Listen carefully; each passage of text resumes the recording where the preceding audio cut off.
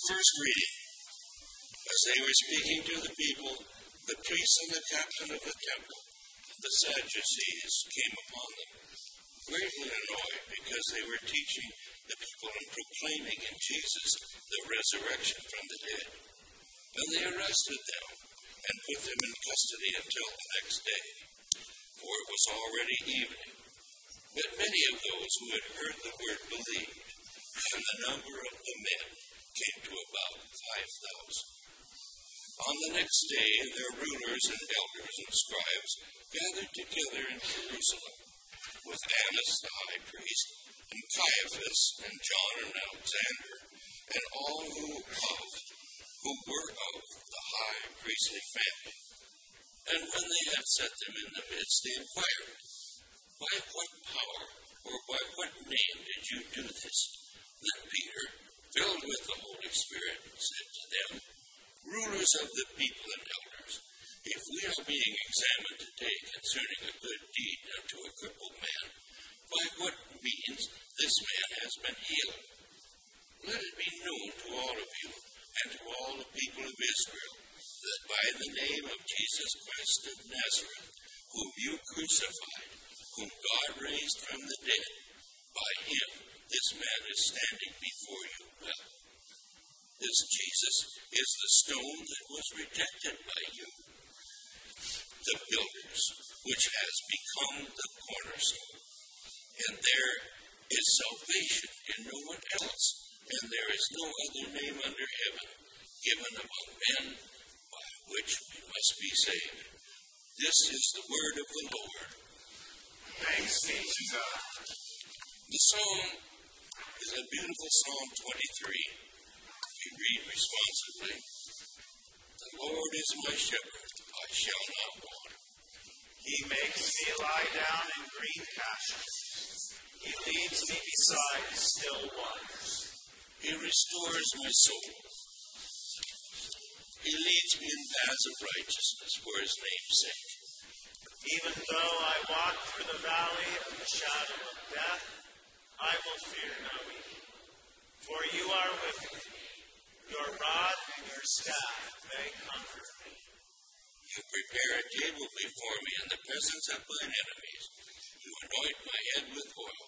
My cup overflows.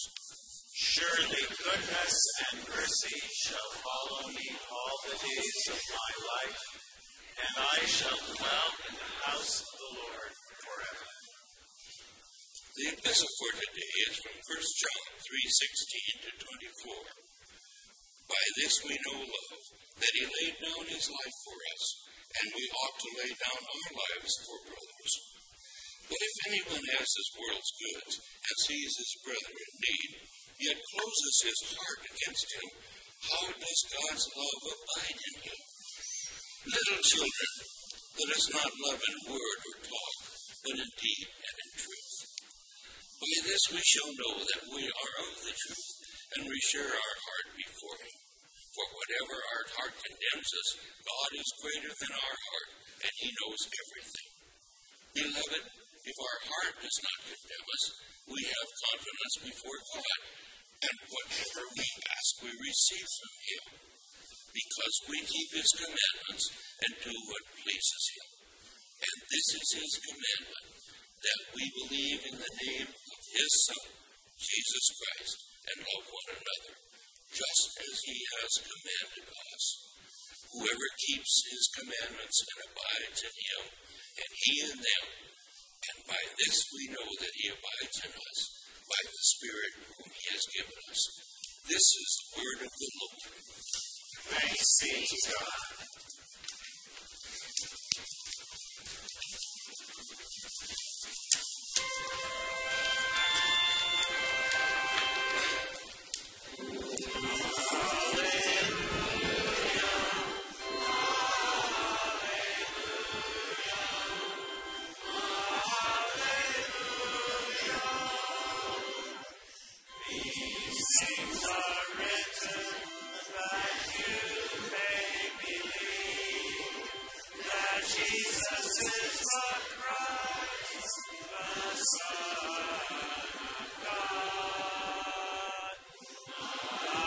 Hallelujah.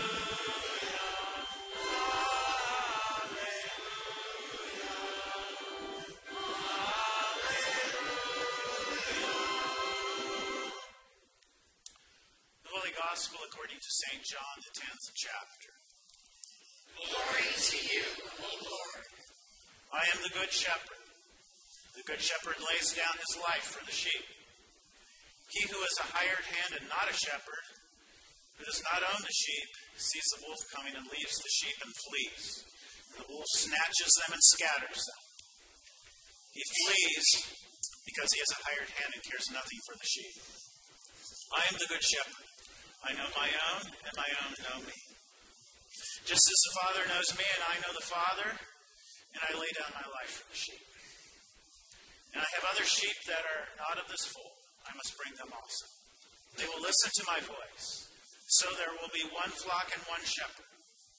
For this reason the Father loves me, because I lay down my life that I may take it up again. No one takes it from me, but I lay it down of my own accord. I have authority to lay it down, and I have authority to take it up again. This charge I have received from my Father. This is the gospel of the Lord. Praise to you, O Christ. And I invite you, together with all believers in the worldwide Holy Christian and Apostolic Church, to confess our faith today in the words of the Apostles' Creed. I believe in God the Father Almighty, maker of heaven and earth, and in Jesus Christ, his only Son, our Lord, who was conceived by the Holy Spirit, born of the Virgin Mary, suffered under Pontius Pilate, was crucified, died, and was buried. He descended into hell. The third day he rose again from the dead. He ascended into heaven, and sits at the right hand of God the Father Almighty. From thence will come to judge the living and the dead. I believe in the Holy Spirit, the Holy Christian Church, the communion of saints, the forgiveness of sins, the resurrection of the body, and the life everlasting. Amen.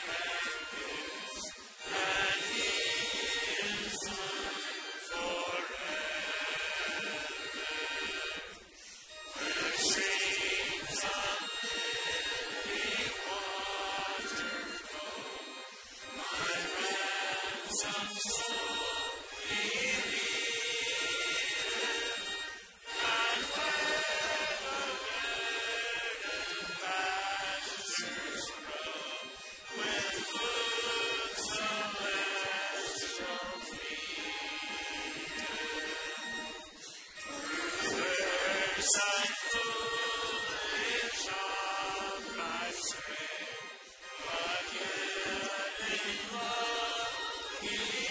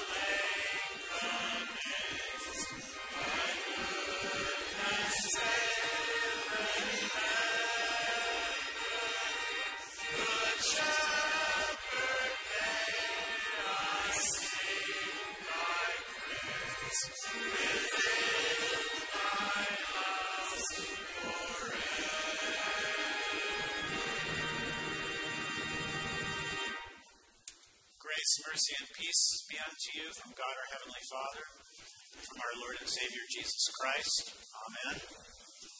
Gracious Heavenly Father, we thank you for the many rich metaphors and pictures that you display in the pages of Holy Scripture to us regarding yourself.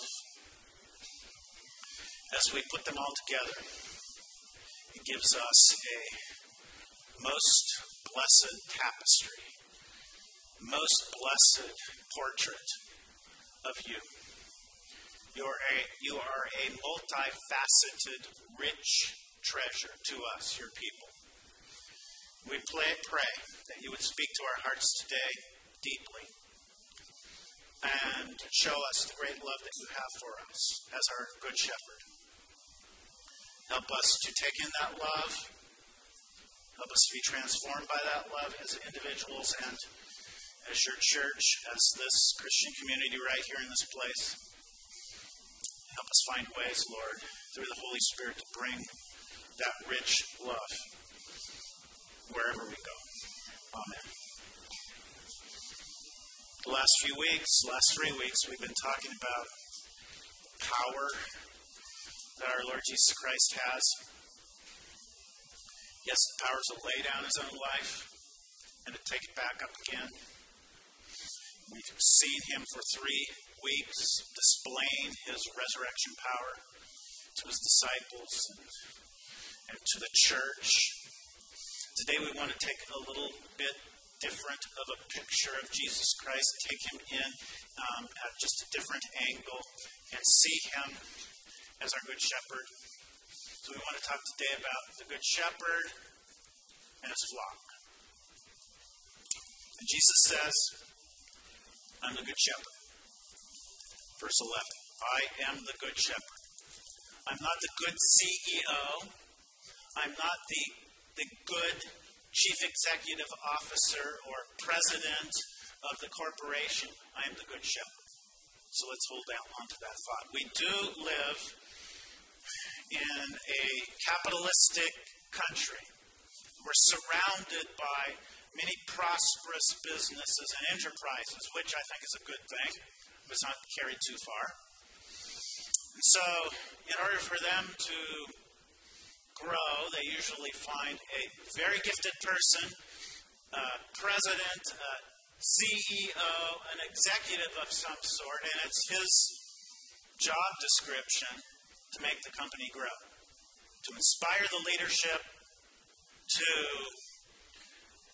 keep on top of or make sure that the company keeps on top of the latest trends,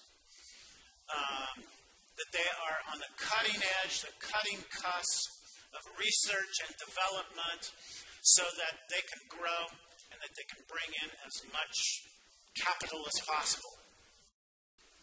But that means that the CEOs and the executives, they might deal with the upper echelon management, but when it trickles down to lower management and then the regular employees, they don't have much contact.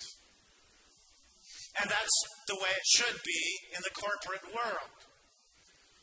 So if there's a branch out there somewhere, or a warehouse somewhere, or a factory somewhere that's dragging the business down, there might be hundreds, thousands of workers down in Atlanta, Georgia, or San Francisco, or Portland, Oregon. But that particular aspect of the business is not profitable. And so what the CEO has to do and the board needs to do is probably, corporately speaking, eliminate that branch.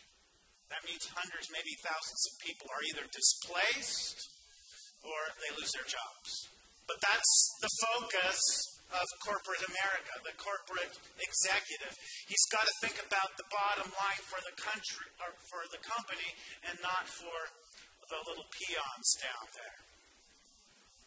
Jesus said, though, and he used this metaphor, this rich metaphor, in a way that was very intentional. I am the good shepherd. I'm not the good CEO. I'm not the good corporate board member. I am the good shepherd. Corporate board members and the presidents and whatnot, they wear usually nice, expensive suits and clothes.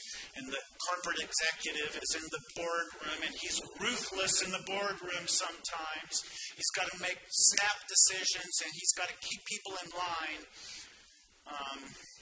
Shepherd, at least the Middle Eastern 1st century AD shepherd, on the other hand, you wouldn't see him walking around in the fields with a nice $500 suit on.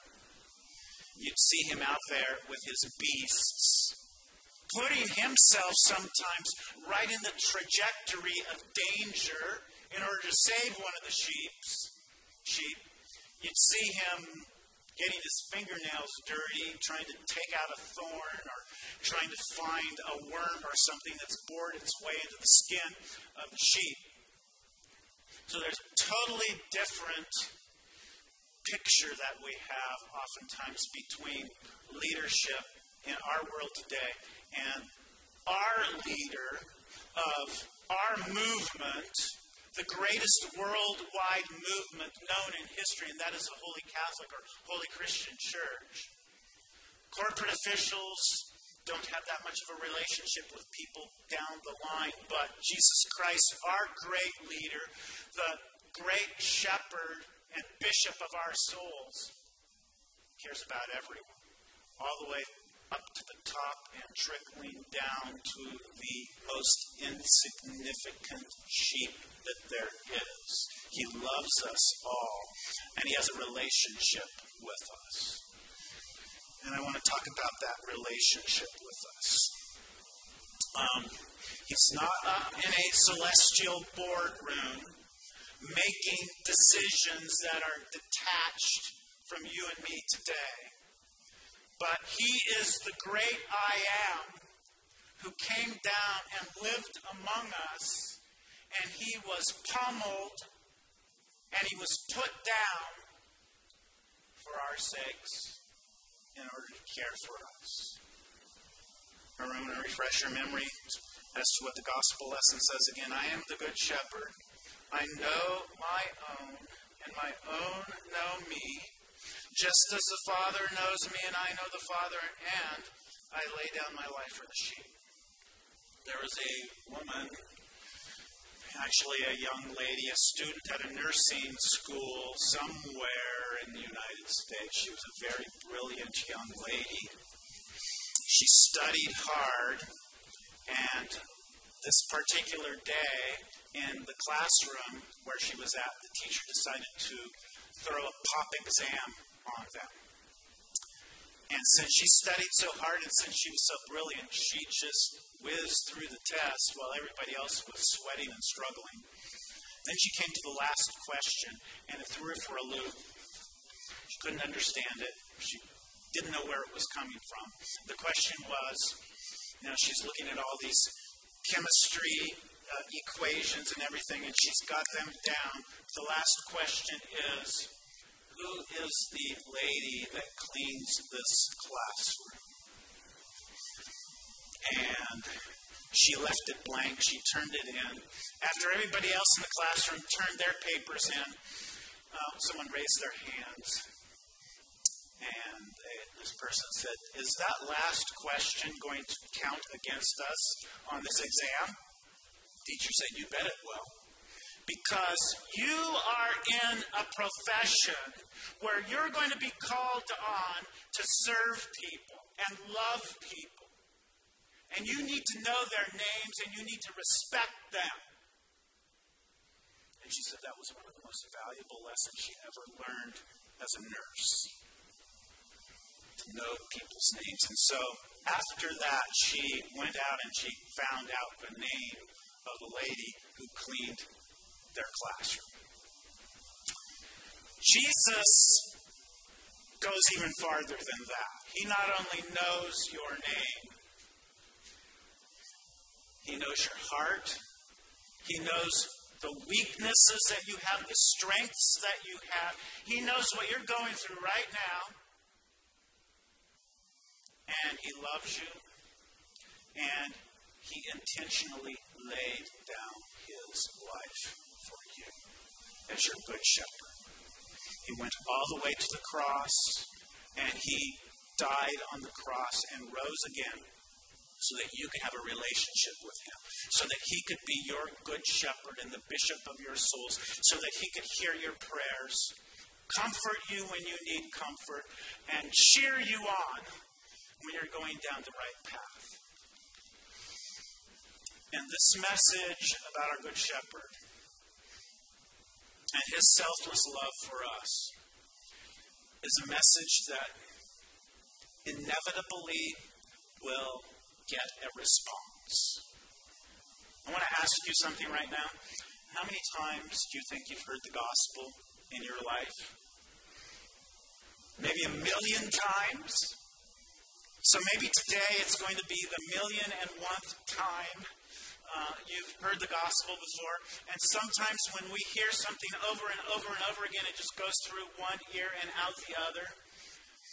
But I would also say to you that the gospel is such a powerful message that somewhere in there, even though we've heard it 1,000,000 times, our soul delights in hearing it again. It's refreshing. It's faith strengthening. It gets us back on the right track. But I say to you again today that the gospel does demand a response. And as we look around, some of the responses are indifference. That is a response. So if you're indifferent to the gospel, you say, ho-hum, I guess that would be a response of sorts. Sometimes the response is anger. Sometimes the response is surprising. You might encounter someone who is hardened, who is a criminal, who is the last person in the world that you think would be a religious type, who hears the gospel, and there is a positive response. I was at the Gideon's Pastor's Banquet a couple of weeks ago with Crystal out at Heidi's. They had pretty good food there, by the way. The beef was a little rare, but other than that, it was good. Anyway, I think I've heard this story before, but it bears repeating. Maybe you've heard me talk about it before, I don't know. But anyway, there is a man. His name is Jacob Koshi.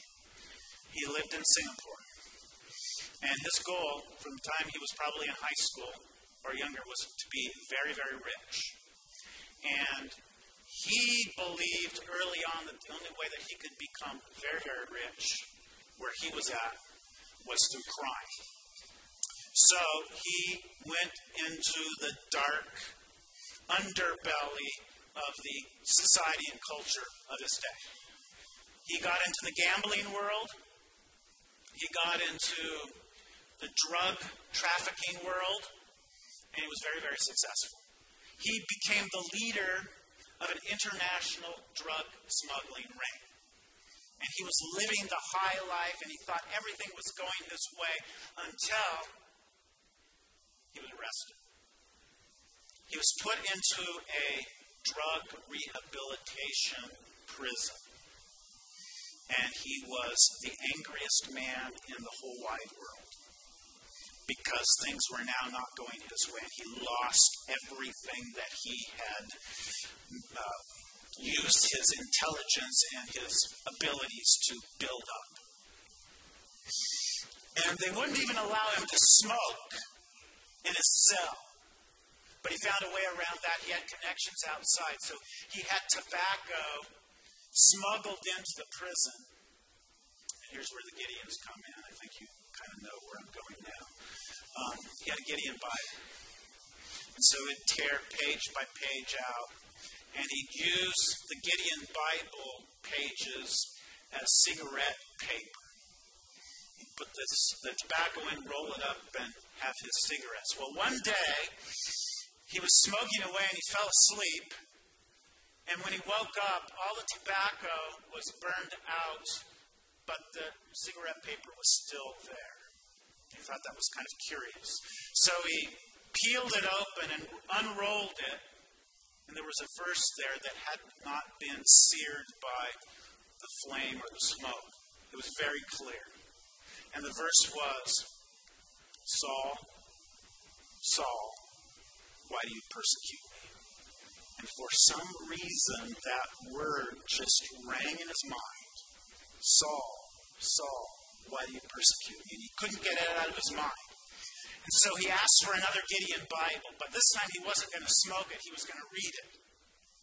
And he read through the book of Acts, and he came upon the story of this first century criminal by the name of Saul, who killed people just because they were of a different religion than he was, and murdered people and sent them to prison and disrupted their lives horribly. And after he read through that, he came to the distinct impression in his mind and his heart that if God can change a criminal like that man, he can change me. He got down on the floor in his cell. He called out to the good shepherd of his soul, the Lord Jesus Christ. And he repented of his sins and he said, be my Lord and Savior. And the minute he did that, he says that he started crying. He couldn't stop crying. The tears just rolled down. And then finally, after he stopped crying, he felt like a new person. The old had gone away, the new had come. And the only way he can describe it is that these tears came from the Lord, and they simply washed away his former life as he repented in the power of the Holy Spirit and turned to the Lord Jesus Christ. And in jail, a part of his response to the Good Shepherd was that he started talking about his experience with his fellow inmates. And then soon he was released. He became the member of a church. He married, and now he's a missionary in the Far East, telling people all over the place about what Christ Jesus did to his life. And it all happened when he started out smoking the Bible of all things. So, the message of our Good Shepherd is a powerful message. The message of the gospel is a powerful gospel. And when it's preached in its truth and purity, it does miraculous things. It even rehabilitates and converts the hardest of criminals. And the gospel, like I said, it stirs up responses in people's hearts. We see some of the response today in the Middle East. It's a response of unbelief and anger. And so many of our brothers and sisters throughout the Middle East today are having their heads cut off. They're having to flee to other parts of the world, to here to the United States and other parts of the world, to get away from the fierce, angry reaction of the world over there. But the fact of the matter is, there still is always a positive reaction to the gospel. And Jesus says, again, I know my own, and my own know me, just as the Father knows me, and I know the Father. So when we stop resisting the Good Shepherd and start embracing him through the power of the Spirit and through the Word, and begin a relationship with him, he knows us, and we begin to know him. And it's kind of an interesting interaction here. He knows us as he knows the Father. The Father and Son have had an eternal relationship with one another since before the creation of the universe. And it's a blessed interaction and relationship. And he says, when you become a sheep in my fold, I know you like that. But he also says that we know him as he knows the Father. And sometimes when we read the Bible, sometimes when we're living our lives out there in the world, the devil makes us think, and our flesh makes us think that, oh man, this Christianity with all these rules and restrictions that we have to follow. It's like he's trying to hem us in and take all the fun away from us. But then when we know him as our good shepherd, we come into a totally different understanding of the law and the Word of God. The good shepherd doesn't give us his laws. He doesn't show us in his scriptures what's right and wrong because he wants to hem us in. It's because he's concerned about us. He's concerned about the dangers. He's concerned about the devil who is lurking around there trying to destroy us. And when we understand that, then we gladly follow him because we know that he's there not to take away our fun, but to show us the right way and to protect us. And there's another response that I think happens probably almost spontaneously in the sheep of the Good Shepherd. We know him. He lives inside of us. And so there should be and there is a desire in us to live like he did. Let me read this to you. This is also John, but it's the epistle of John. It was the epistle lesson for today. And listen carefully. By this we know love, that he laid down his life for us. And we ought to lay down our lives for the brothers. But if anyone has the world's goods and sees his brother in need, yet closes his heart against him, how does God's love abide in him? Little children, let us not love in word or talk, but in deed and in truth. So, that's another thing, that genuine Christianity, if the Good Shepherd is really living inside of us, we see happening in our lives. And I want to say that he says that he laid down his life for us. I'd like you to picture this. Here's the sheep pen here. This blessed fellowship of all the saints. Jesus Christ, the chief bishop and shepherd of our souls. But here's a big gaping chasm, kind of like the Grand Canyon. And here we are, way over here. There's no way that we can jump across that chasm by ourselves and get into the sheepfold. It's impossible. We might almost get there, but we're going to fall down the crack and we're going to get destroyed. But it says that he laid down his life for the sheep. And that's an image that comes from the life of a shepherd. He would oftentimes lay in the opening to the sheepfold to protect the sheep. Well, Jesus laid down his life. He laid his life down over that great chasm. So we simply pass through and over Jesus. And because of his life and death and resurrection, we get to go into the sheep pen. And we get to be with the Lord.